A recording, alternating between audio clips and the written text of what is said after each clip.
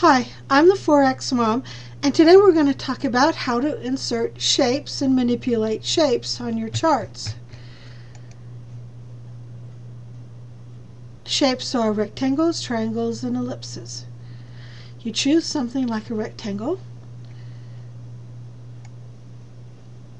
You can draw the diagonals. Let's make it a bright color. I can set the type of border I want it to have, the thickness, if I want to make it a little thicker. I can choose the time frames it appears on. The other thing that's kind of cool is this draw object as a background. If I leave it turned off, this remains a hollow rectangle. If I fill it in, this becomes a solid rectangle.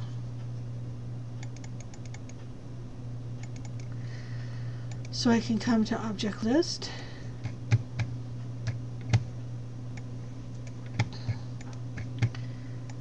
edit it, and see it goes back to a hollow rectangle. I can, since it's selected, because we have all these boxes turned on, I can change the size. I can make it long, make it short, make it more square. If I want to move it, I always pick the center, and the center will move it. If I want, since it's selected, if I hit the delete tab, it will delete whatever's selected.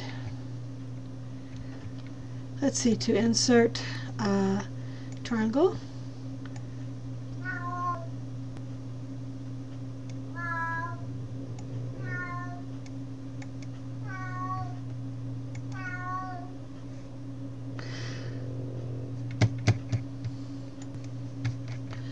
we'll try that again. To insert a triangle,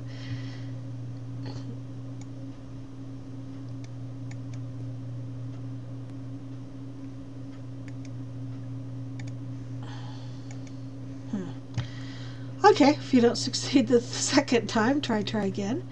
Click 1, click 2, click 3, we have a triangle. Now I can change the shape.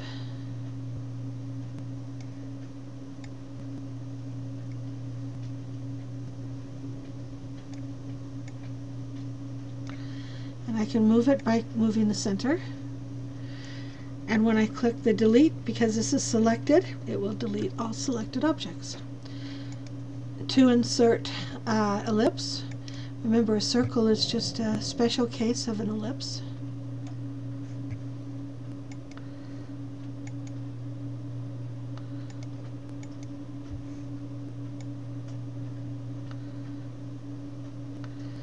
That's more like a circle, but we can change it all sorts of ways.